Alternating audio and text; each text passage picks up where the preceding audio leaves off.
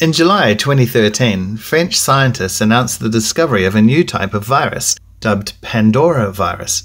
The larger of the two species of Pandoravirus was discovered in seawater from the Chilean coast, whilst the slightly smaller was discovered in a freshwater pond in Australia's own La Trobe University.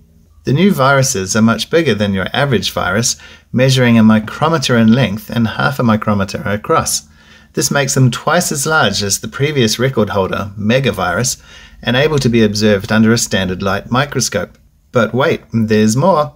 The DNA of Pandoravirus is about 93% unique. 93%! That is crazy. The amount of difference in DNA is an indication of how closely or distantly related two organisms are.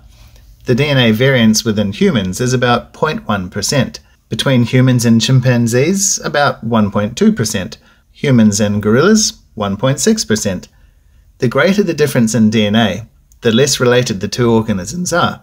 For the newly discovered Pandoravirus to have an incredible 93% unique DNA not found in any other organism on the planet, that is astonishing. Now think back to your high school biology lesson on classification. King Philip cut off Fred's green shoes, remember that? Or perhaps kings play chess on fine green sand. These are both ways to remember the 7 divisions of Linnaean classification of life: kingdom, phylum, class, order, family, genus, and species. But above kingdom there is actually another, domain. The 3 domains of life are bacteria, archaea, and eukaryota. We fall under the latter. However, the DNA of the Pandoravirus is so unique that some are suggesting a 4th domain of life is needed. So basically, rewrite all the biology textbooks.